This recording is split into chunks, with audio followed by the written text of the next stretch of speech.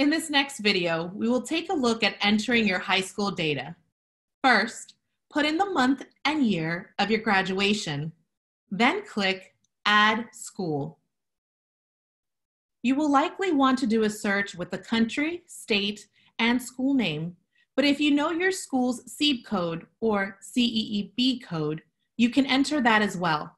We recommend searching by high schools only, as we don't need to see your courses you completed before 9th grade. If you are homeschooled or earning a GED, click on the provided links.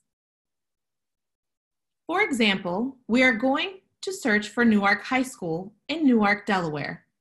First, we are going to type in Newark, then confirm the high school, and finally, select Newark High School.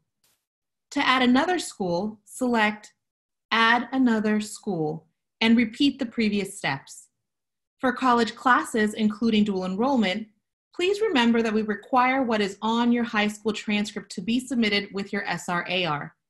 For any college courses completed outside of your high school work and not reported on your high school transcript, please send that separately to the Office of Undergraduate Admissions at the University of Delaware. If you accidentally choose the wrong school, you can click on the trash can icon to delete it, or choose a recycle icon to change the school. Now that you have your high school selected, you will see the following sections: dates of attendance, grade scale, and most of my courses at this school are.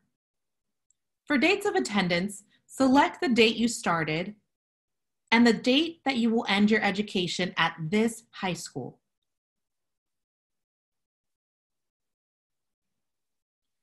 For grade scale, you want to know how your high school lists grades. If they are A, B, C, etc., you will choose letter grades. If your grades are listed 80, 85, 90, and the like, you will choose number grades. If you have a mix of the two, select letters and numbers.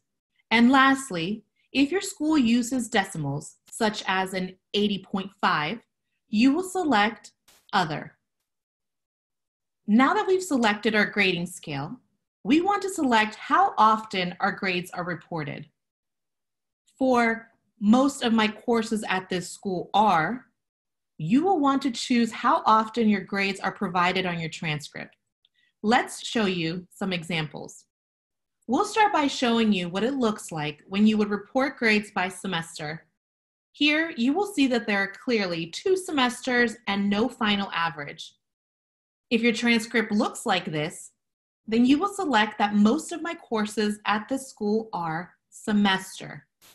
In contrast, if you do have final grades recorded, you will select yearly, because the semesters are averaged to a final grade. When you are done with your school information, select Enter Coursework. We are ready for the next step.